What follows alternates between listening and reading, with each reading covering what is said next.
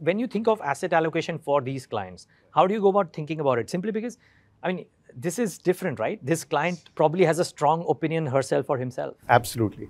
So there are two ways to look at asset allocation with these sort of clients, and one is the standard asset allocation, and I'll come to that, which is how much debt and how much equity.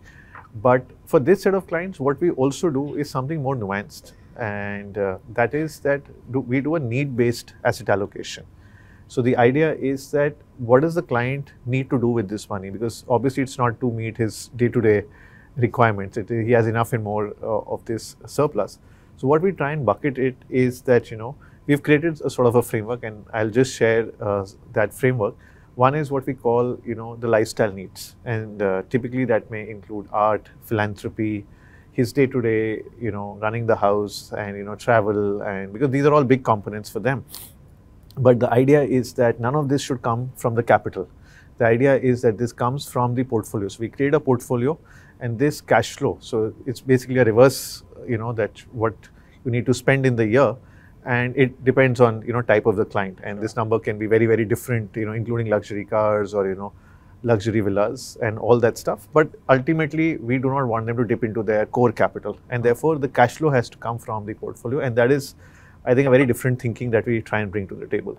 The second is, a lot of these guys want to invest in growth companies, and it's a serious, investment.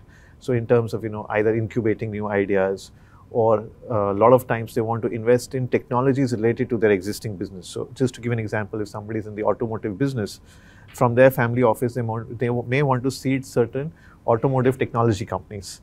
A lot of guys who are in healthcare, they actually want to invest in new technologies in healthcare, but a lot of times that is either done from their incubation centers in the companies, but a lot of times from the family offices.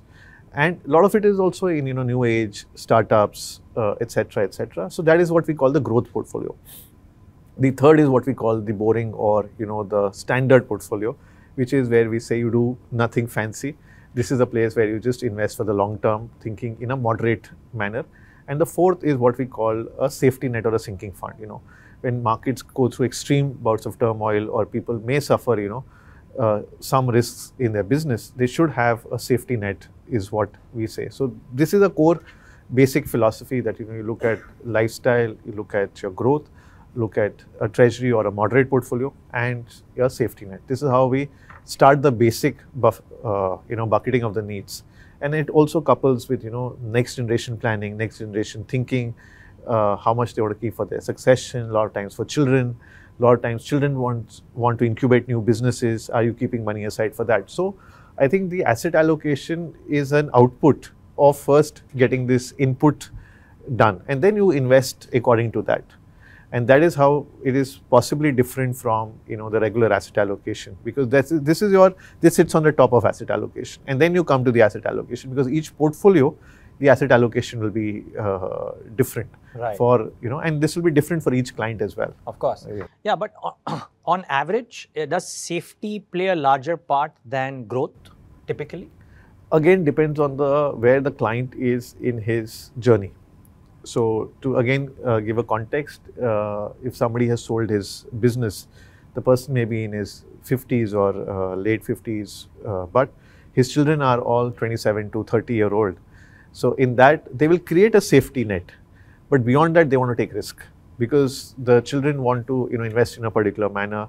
And what we are also seeing, that as the wealth is moving from one generation to the other, and I'll just give a back context here. In India, it's not so much that wealth is multi-generational. You have these old traditional business families, but you have 100, 200 of those. But a lot of the money that is getting generated is a lot of the businesses that started 20, 25 years ago. A lot of in manufacturing, say pipes, cement, mid markets, a lot of these, and then obviously the new age IT or the digital boom that has come. Now, a lot of these people who have come into money are first generation. Sure. They may be, and I'm just keeping the new age aside, then the age group is between 45 to 60. Okay. And that's when they've come into money. And I can give examples of a lot of listed companies today, or some of the companies which have done stake sales, and all the promoters are in this age group. Sure. And the children are in the age group of 25 to 40.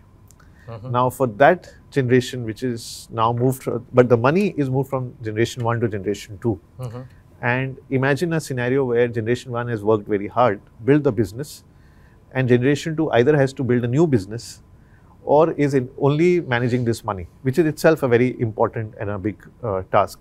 Therefore, the outlook has changed, and therefore this need for the wide spectrum. Like, to give a sense, and I don't want to preempt this, but international as a theme. 5 years ago, if you ask any Indian, international, why are you not investing in international? They'll say, how does it matter? I don't want to do. But today, if you ask them, because the children are all foreign educated, they possibly have a house abroad, they want to spend some time abroad, they want to do international investing. Also, the fact that they realize that their entire money is in a single asset class, and that asset class is rupee. Of course, yeah. For the first time, that realization has come that you're in a single asset class. Can I diversify my currency exposure? And therefore, you're seeing a lot more of international. So I'm saying that thinking or approach towards money management is actually changing. Sure. It's very different from the old traditional way that we had seen.